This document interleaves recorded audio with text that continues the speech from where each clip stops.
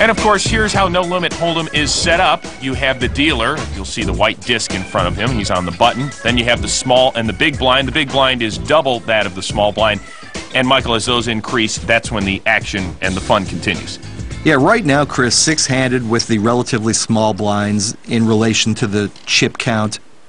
Nobody's really that concerned about stealing blinds. Later, getting to steal a blind could represent a big portion of your chip stack. That's when it becomes important. The blinds, 2,500 and 5,000.